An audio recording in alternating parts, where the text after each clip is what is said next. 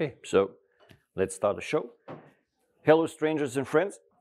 Thank you for coming to Improve PowerShell Scripting with Azure Integration session. My name is Aleksandar Nikolić. I'm a PowerShell and Azure trainer, one of the co-founders of PowerShellMagazine.com. And I will be your speaker for the next 45 minutes. To give you a little bit of a background why I created this session.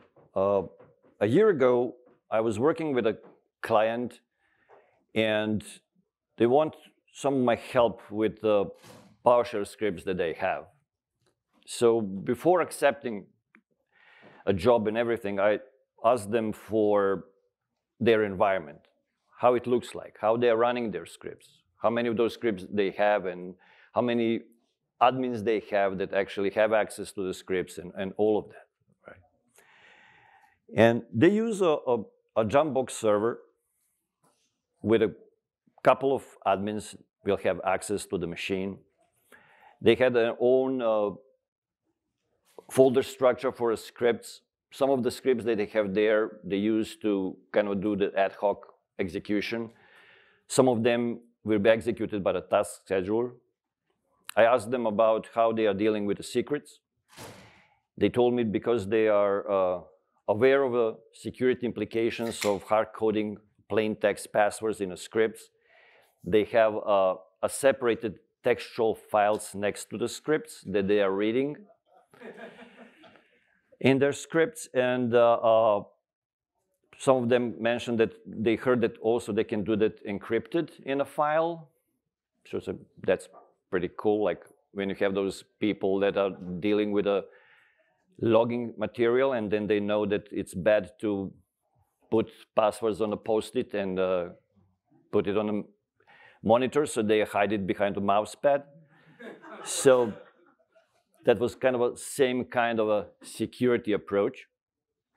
And so like, okay, I see that we can do a couple of improvements to your system.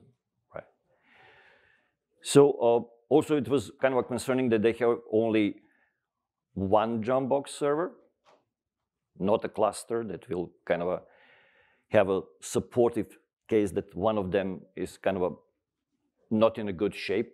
Let's put it that way, right? So it's like, okay, let's think about something that can be improvement for your environment, but at the same time, it will not cost you a lot, or it can be almost kind of free for you. So you will just improve things with the modern technologies without investing a lot of money in the whole process, okay? So Microsoft was realized a couple of years ago, I think it was one of the last in-person Ignites in Orlando, and they introduced a service that could help us with this kind of a struggle to have a control over complex distributed environments. And they wanted to have a consistent management of the things that are on premises and in a cloud and edge, right? They were aware that there is the problem of disjointed management tools that are everywhere, really, right? So for all those problems, Microsoft's vision was to offer us Azure Arc. And Azure Arc for servers was the first of the services that came out as a GA a little bit later. And that's the one of the services that I offered to the client as a kind of a solution for the problems that they have. The Azure Arc for servers will enable them to kind of manage the whole environments they have, right? On-premises stuff and also the cloud stuff, right? Which is, at that time was kind of started being very important for them because they started the cloud journey as well, right?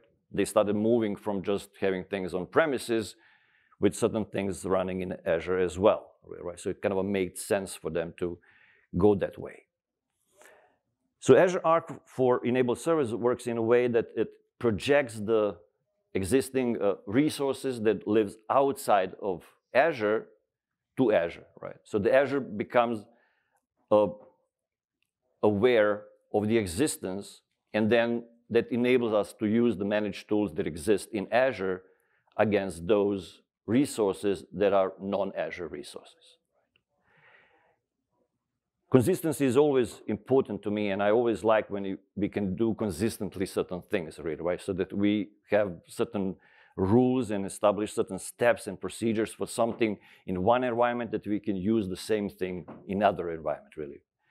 So it's not that we need to change those things every time when we manage different resources, depending if they are living on premises or they are living in Azure, or maybe we have something in some other cloud provider, really, right?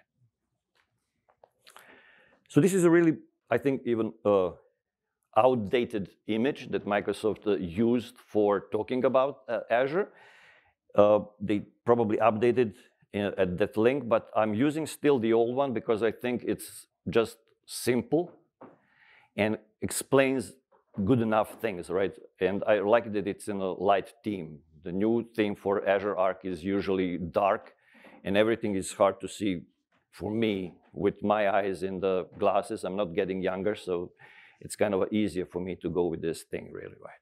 So what you can see here is that inside of Azure, we have a couple of different tools and experiences from a user perspective that we can use here. We can do things with a portal. We can do things with the command line tools like Azure PowerShell and Azure CLI. And then we have a Azure Resource Manager as a heart of everything, really, right? So inside of the Azure Resource Manager is the one that will be used by default to manage resources in Azure. But then we have this projection when we enable the Azure Arc Manager to also work with the non-Azure things, and those servers that they have on premises are those resources that we want to kind of put under that umbrella and control of the Azure management, really, right? During one of the lunches during a conference here, someone asked me about this session, and I gave them a little bit of a teaser for it. And next to me was another speaker who says, like, good luck with all that in the real world, because he tried to do the same with his clients, and they were very opposite to the kind of managing things on premises from Azure, really, right? They didn't like that idea at all. It's a German speaker, and Germany is known as a country that it's not very cloud friendly. Still, they like their own premises stuff. They like to kind of have physical access to their servers, to kick them from time to time. And, you know, like, they just like that physical thing there, it looks like, so much compared to some other countries in Europe or in America, when people are kind of more open to cloud things. But the point here is that compared to how it was at the beginning of Azure, when people had some problems to even put anything in Azure, that's not the case anymore. And from a security perspective, lots of companies realize that they don't have the same resources that can put into security research and security as Microsoft, really, right? So if you kind of delegate that part to Microsoft, you kind of are doing the good thing, really, for yourself, really, right? Because you cannot compete with all the security machinery inside of Azure and Microsoft itself. Doesn't matter what kind of organization you really run, especially if it's a financial one. Trust me, Microsoft have more resources for kind of dealing with the security than you, really, right? So things are kind of, in my mind, always more secure if I kind of give that to managed services that Microsoft controls, really, right? Because they need to be compliant with so many of those standards that I trust them in that way. Oh. And also, I like when I can have a kind of a centralized location for managing everything. Doesn't matter where it is, really, right? If I need to manage something, do I really need to know if that server lives on premises or in a cloud, right? It's much better if I abstract that completely, right? And just focus on the things that needs to be managed and the things that needs to work to support the workload and the business and all of that, really, right? Who cares about where it is, right? That should not be the thing, really. So to get back to that problem that we had when I wanted to enable its Jambox server to operate better and those scripts to operate better in a more secure way with a better delegation of access to the things and using some of the modern ways to access them and all of them to make them accessible, not just on premises, then maybe from the outside without even assigning the public IP addresses to them. That would be awesome, really, right? Those kind of things.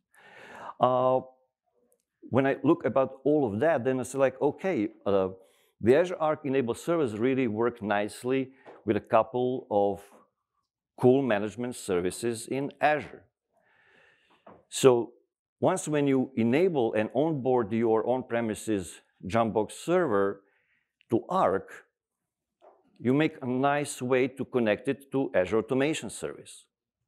And Azure Automation Service is the oldest automation service in Azure. It was a serverless before serverless was the word, really. If everyone thinks that everything started with Azure Functions, you're wrong. No. Everything started with Azure Automation, because Azure Automation used those sandbox machines to run your workers, as they call them, to run your runbooks, and you didn't have any control on them. They were all managed by Microsoft. Isn't that the definition of a serverless, not taking care of those machines and delegating that to a cloud provider? It is, really, right? We just didn't call it that way. It was really amazing service if you think about it. The only problem with Azure Automation Service, and you might have known that already if you have been to my session last year, when I talk about a revival of Azure Automation, rebirth of Azure Automation, really, almost like a phoenix came out of ashes, really, because we thought for a couple of years that Azure Automation is, if it's not dead, then it's in a deep hibernation, really, right? And even the messaging from Microsoft was use Azure Functions. That's the cool new thing. But you need to understand the conceptual difference between those two. Azure Functions are there to support your tasks that will run fast and be done very quickly. Azure Automation is created with long-running tasks in mind, okay? Very different thing, really, right? To achieve the same thing with Azure Functions, you will need to work with the durable functions, and good luck with that, really, right? That's not easy concept. It's not easy to use, okay? And Azure Automation is primarily created at first to support PowerShell. It was almost like a PowerShell as a service kind of thing, really, right? They added later support for Python as well, right? They started with the PowerShell in mind, and that's still string very strong. And you see people that invested back then, they're still using the service. And actually, during that, which is really interesting, is that during that hibernation period, Microsoft looked at telemetry data and all of that, and they realized that the usage actually is increasing and adoption is actually rising, which is just crazy that they didn't do almost any improvements, any modernization of service, but people continue to use it because they got some value out of it. And when Microsoft started changing it and making it better, more modern, supporting a couple of very cool things there, I was really happy to see that change. All right. So Azure Automation Service itself changed a lot in the last 2 years or 2.5 years, with a couple of new things that came between my last session about them here and this moment, and we will talk about that as well, okay? So the whole point of connecting your on-premises Jambox servers to Azure is that we will first do that with the Arc, and that will enable us for a really nice connection between those then Arc machines to Azure Automation when we'll onboard them to be hybrid workers, and then we can pick the execution of our scripts against them instead of Azure, okay? So this is what we get here. Thanks to this connection, we will also get nice access to monitoring execution and kind of getting a feel of what's happening with our things, because we will get access to nice connection to Azure Monitor. Because it's monitored and connected to the Azure itself, that gives us chance to connect it to a different Azure services. It's all that about that Azure integration part, right?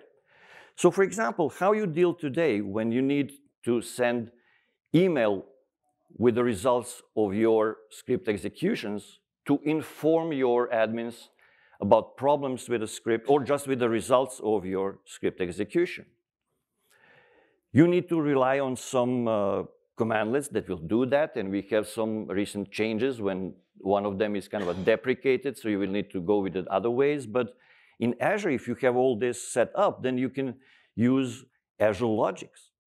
You can create Azure logics, and then you use connectors to Microsoft 365. And if you're a user of Microsoft 365, you can very easily make that work for you. Because just that connection to Azure Management System opens all those services to you so that you can extend things to your liking. You are not just limited to the things that run on premises on your single Jambox server. You see the difference of things and how you can scale with stuff? And one of the best things that you get you get it actually for free, but not just for free, but it's super easy to set it up, is you get high availability.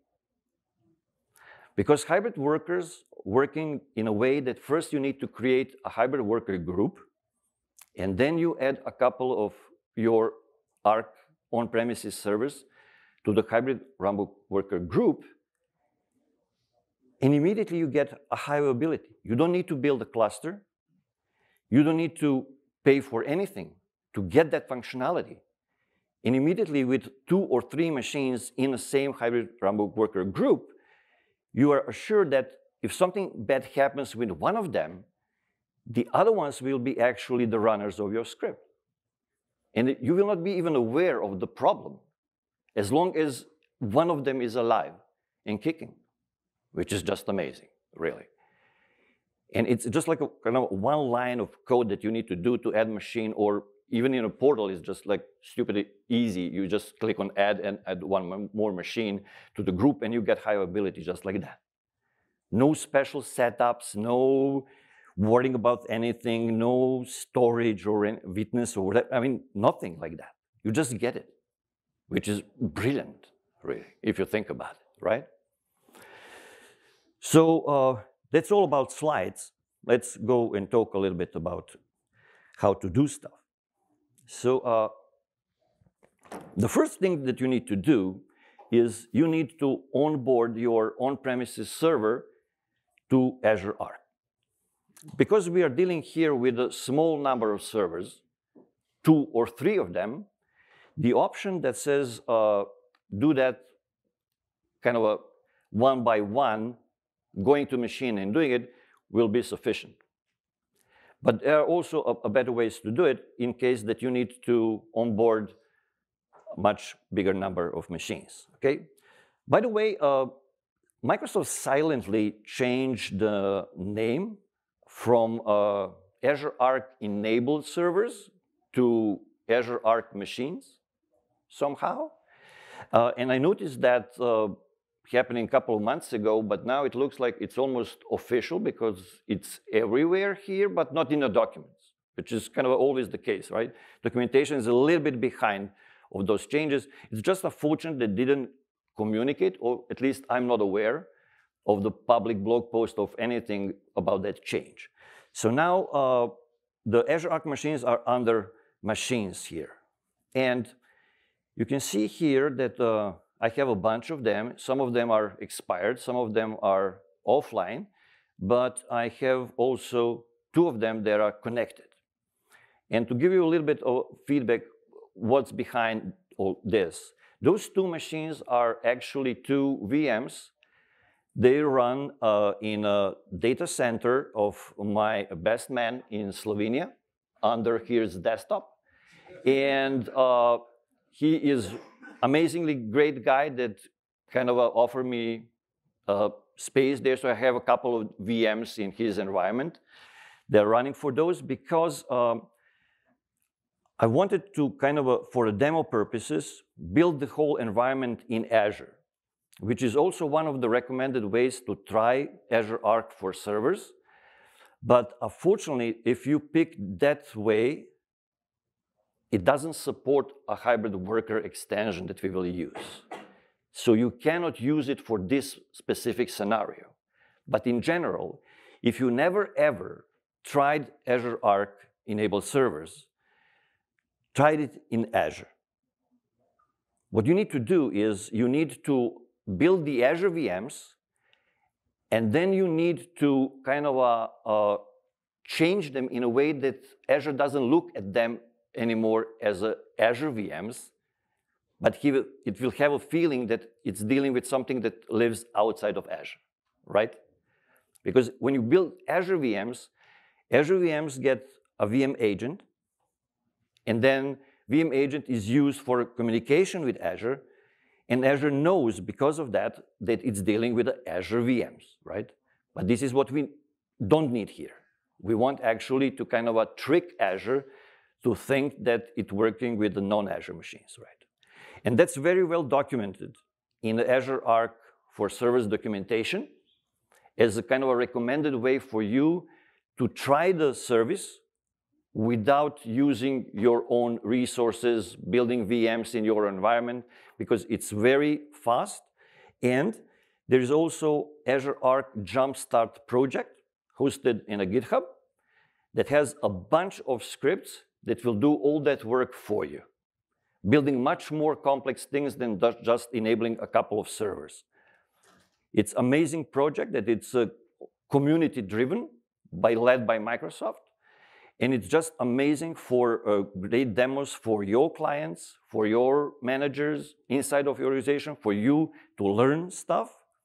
Just be aware that things that you will build there will cost you money, right?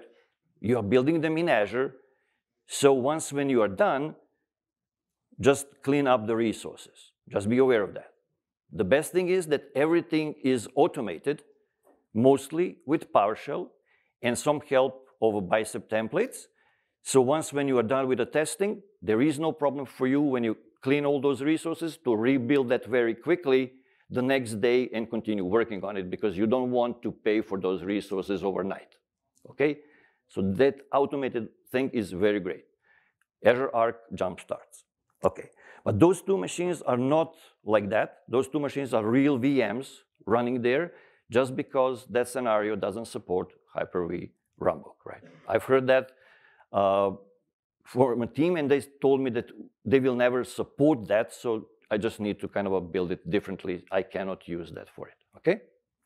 So the thing is that once when you are here with Azure Arc machines and you want to create a new one, we will go with the add machine, and you have a couple of helpers here from Microsoft, adding a single server or multiple servers, or using the update management.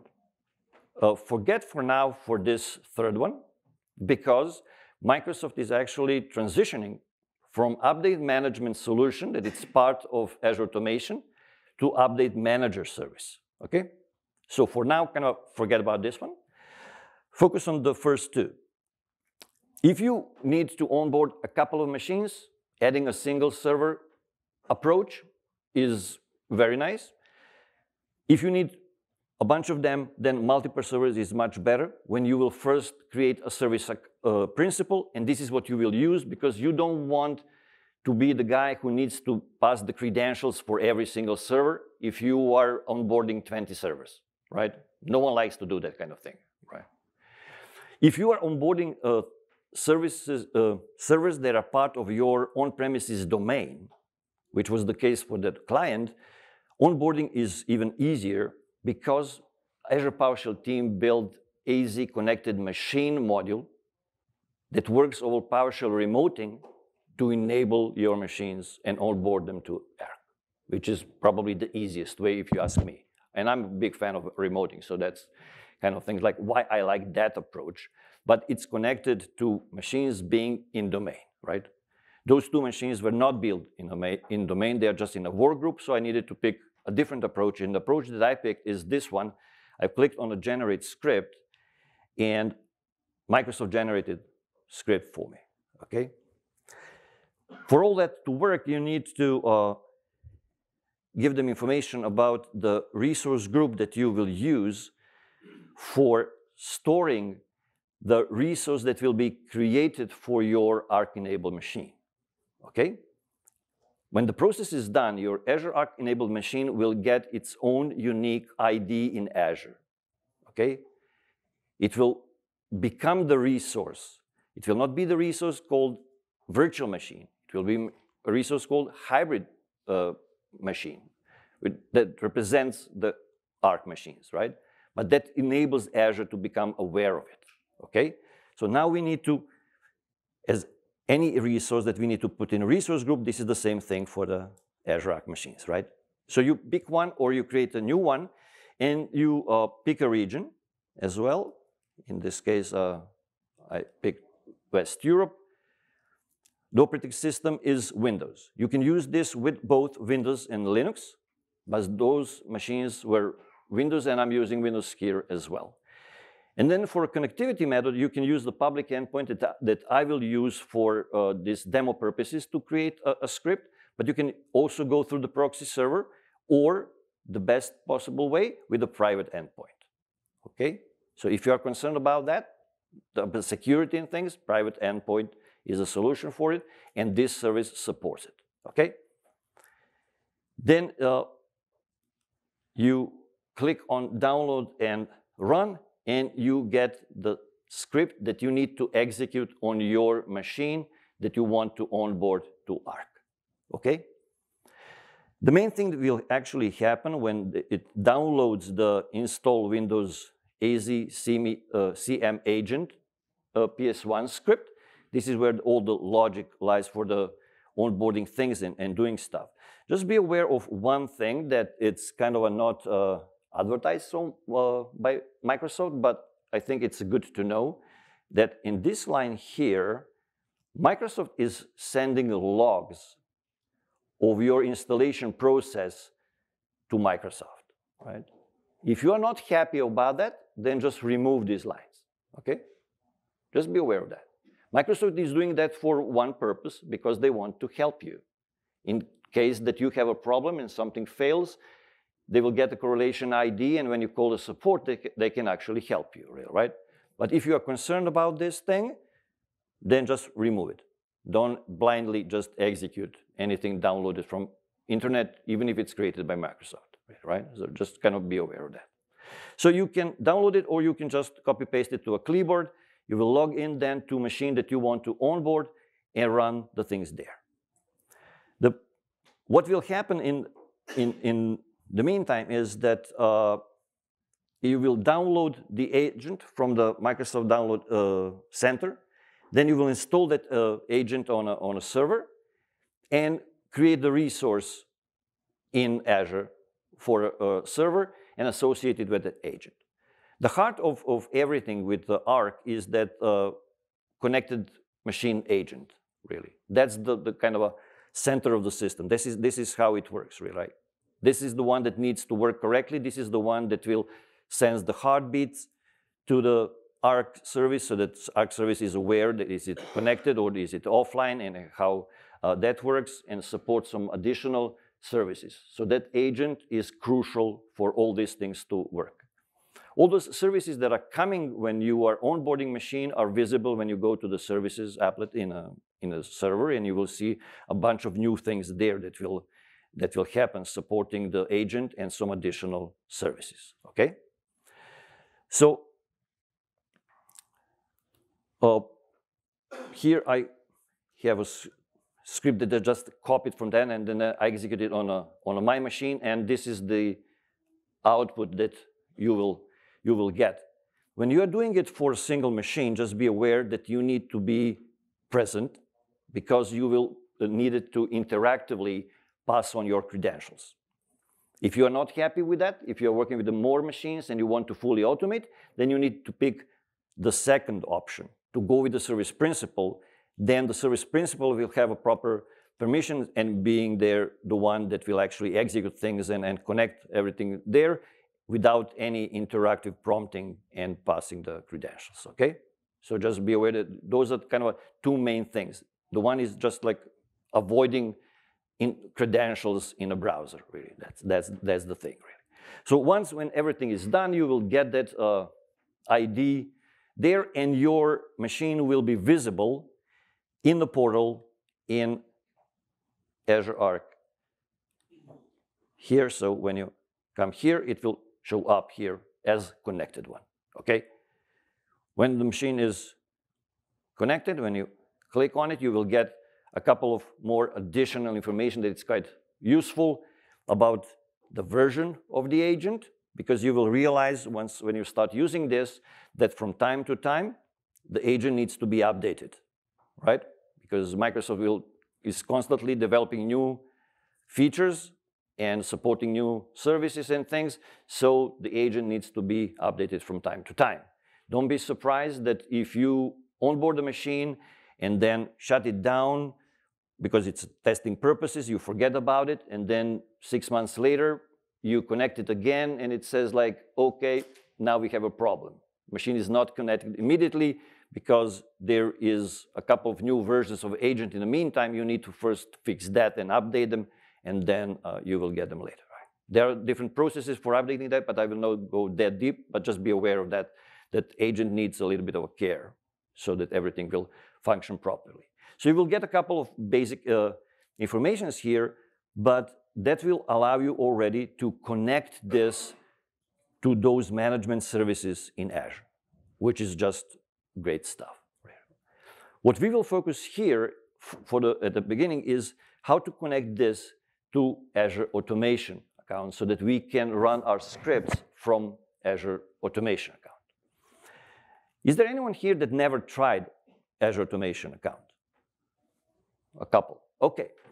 So the basic idea behind Azure Automation account was to provide a kind of central location when you will put all your scripts. They call them runbooks. And they did that to make a connection to the product that they both, at the time that they needed some kind of an orchestrator, but Microsoft didn't have time to create his own. So they bought the one that I forgot the name about. Maybe someone knows from Microsoft. Was it Opalis? Yeah, it's Opalis. Opalis. And they use the term runbooks. So that's why we are not calling scripts, but we're calling them runbooks in Azure Automation. But practically, at the beginning, they were workflows. Okay. Does anyone remember PowerShell workflows? Wasn't it fun to use them? Because it was that fun, we don't have them anymore. So they still exist, actually. They're supported in Azure Automation Service, but I seriously don't know a single person that still uses them. Maybe they have something from those days that still runs.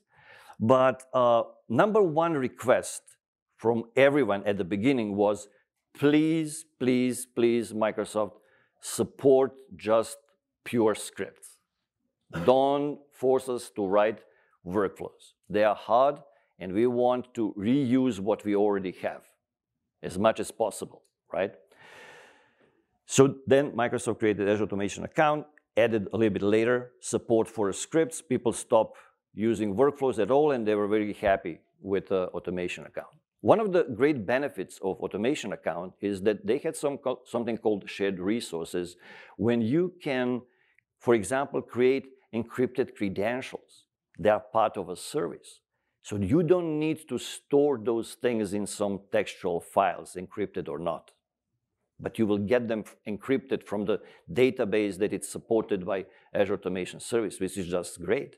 And I'm talking about something that was pre-existing the Azure Key Vault, okay? Nothing wrong to kind of use a Key Vault to fetch those, but Azure Automation Service has a great support already for encrypted variables, for credentials, for certificates, and every single of your runbooks can use them. This is what they call shared resources. So every single one of them can actually use that, which is just amazing. With the service itself, a big change happened recently when they moved from run as accounts to manage identities. That was a huge change from security perspective, okay? Originally, Azure Automation Service, for people that never tried it, run as accounts, regular ones and the classic ones. I forget even what was the reason why we have those two. I mean, the classic ones, I seriously don't remember anymore, to be honest. Because I stopped them immediately when they introduced the managed identities. The problem with them is that their certificate will expire. Who likes expired certificates? So with managed identities, we don't have that problem, really, right? So now Azure Automation Account supports both system-assigned managed identities and the user-assigned managed identities. And that changed the game a lot for dealing with those things, because we don't need to worry about it. They are called managed identities for a reason, right? Microsoft is taking care of them. Well, we are not dealing with the passwords. We are not dealing with the certificates, right? They are managed by Microsoft, right? Great change, right? If you haven't did that migration, please do. Don't wait till the last moment. I cannot remember the deadline, but do it as soon as possible, really. And there is also a migration guide in the documents for Azure Automation that will tell you how to do that, okay? In the easiest possible way, okay? So that's one of the biggest changes that happened that really kind of made everyone happy. Okay, so I will just show you a code, although we will not run it. If you need to quickly create automation account, it's very easy in a portal as well, but I like to promote a little bit of templates if it's possible for certain things. And this is a bicep code, bicep file that will create automation account for you together with a, what was the name, workspace for supporting the logging of things with Azure Monitor and log analytics kind of things later. The only thing that is missing here is that you can also get some default or initial runbooks created. So when you do the creation through the portal, then the Azure Automation team will create a couple of tutorial runbooks for you how to log in using managed identities. They did that before for run as accounts, and then they updated those runbooks to support managed identity, right? I'm not doing this here, but I just wanted to show you that seriously, in like less than 40 lines, you can create an automation account, system managed identity to it, and have it that all in like 15 seconds, really, right? Without any clicking, really, right? So just like you change the parameters and you have it, really, right? Or you can have it as a parameter file and just use it, but super easy thing to do. Once when you do it, you will get the modern automation account with all the modern features, really, right? That's also the thing with the Azure Automation account. Every time when they do some of those new features kind of things, it's not a bad idea to actually build automation account from a start if it's possible for you. But if you automate all that it makes really sense.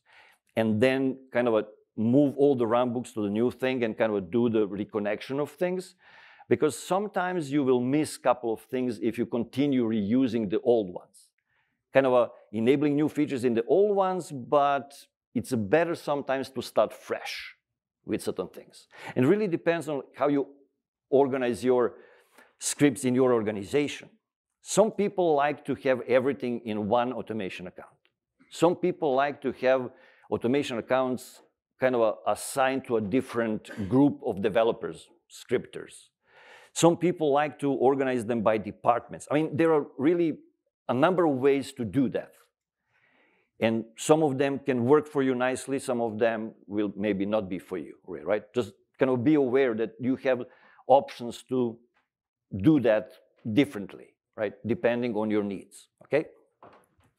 So this is just a bicep file to create, let me just check time, how it works. And then once when you have that, you need to connect your Arc servers to Azure Automation, okay?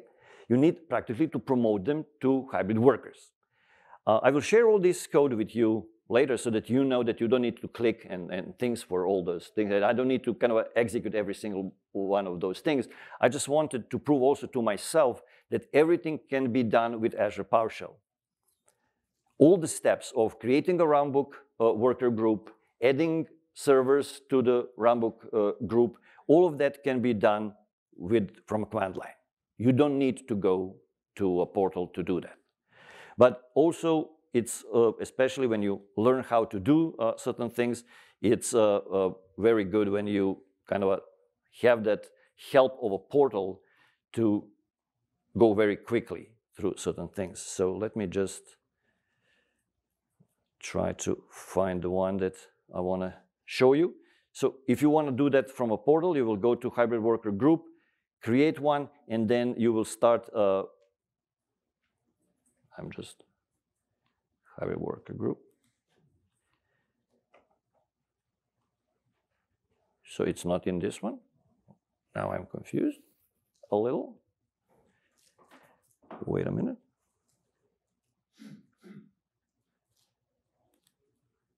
Let me check for it. This is strange. Because you have two hybrid worker groups. One is the system one that is supported by that update management system. And here is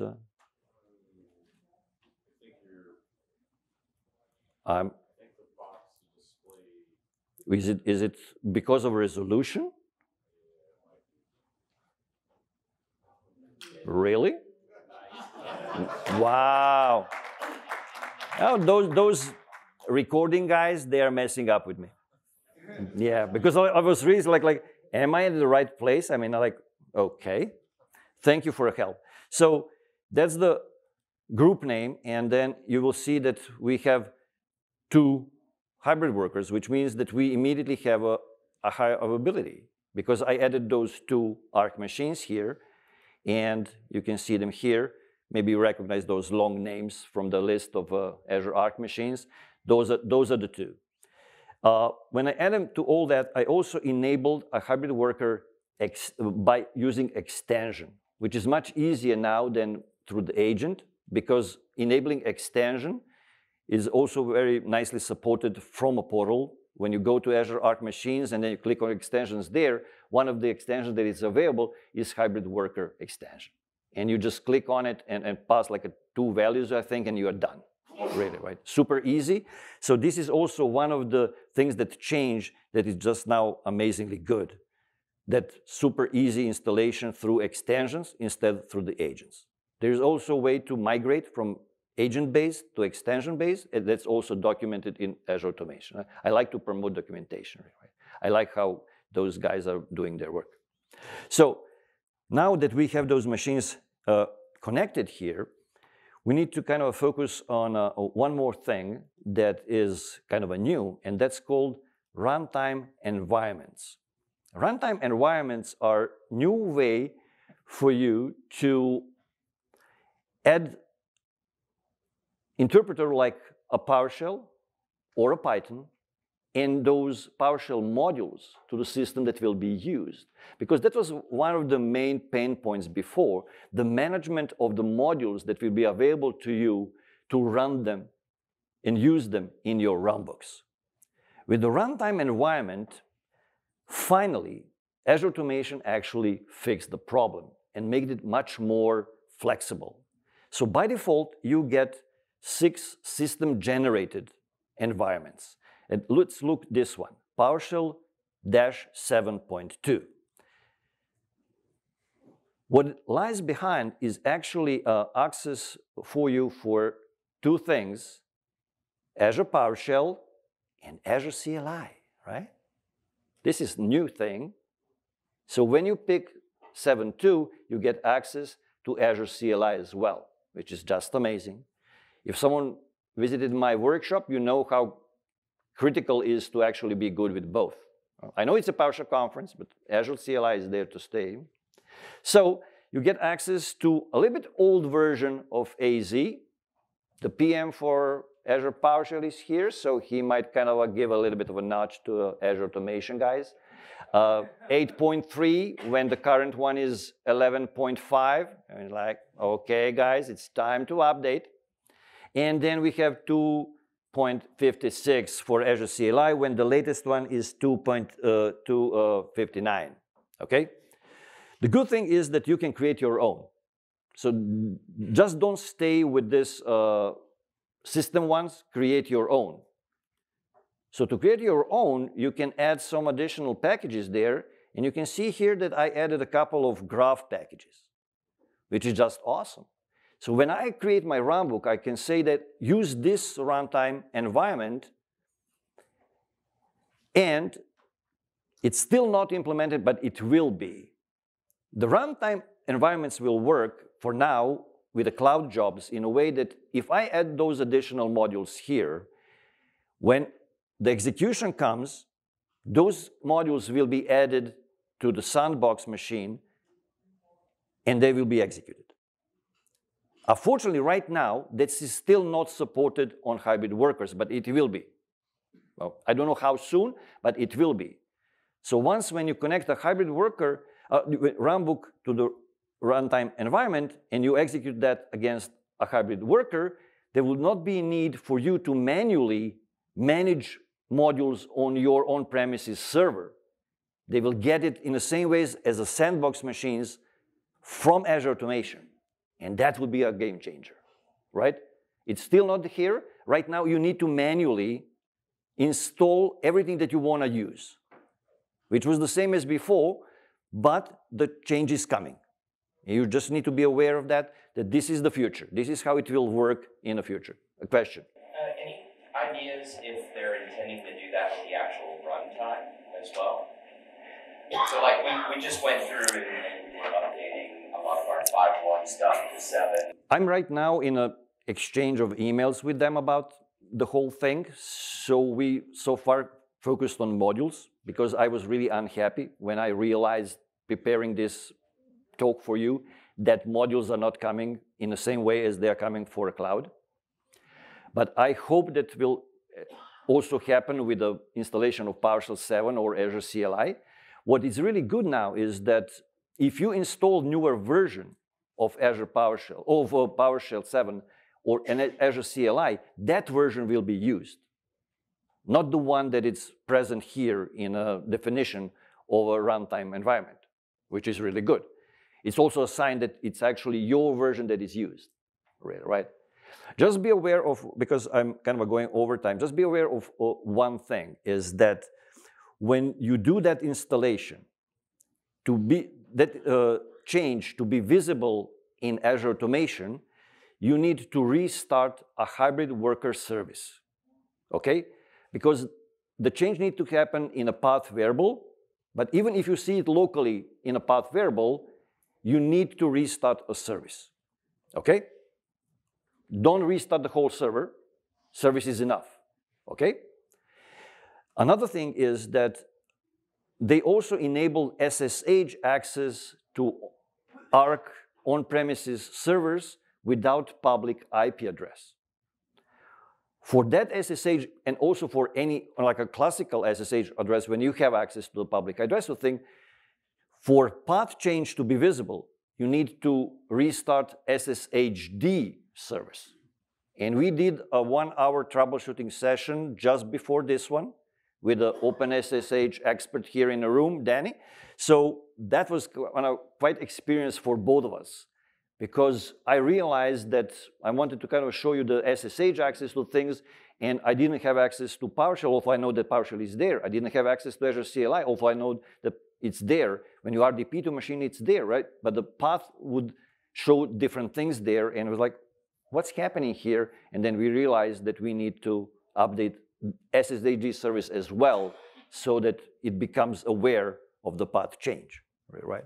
So as you can see, to improve things and to kind of make all those things connected, there is a little bit of work, right? But once when you are done with all that, you will actually improve your system significantly and open it for new scenarios, because you will then just open it for integration for all Azure services. And then your imagination is just the limit of the things that you will do. You will not be anymore limited with just your own premises server and all the things that you have there, okay? I went over time, so, right? It was a 45-minute session, so I went over time, and I will be available for all the questions, all the things in a hallway during breakfast or a lunch till the end of a conference. Please reach out, and thank you for your time, and I hope that you learned something new and enjoyed the session. Thank you very much.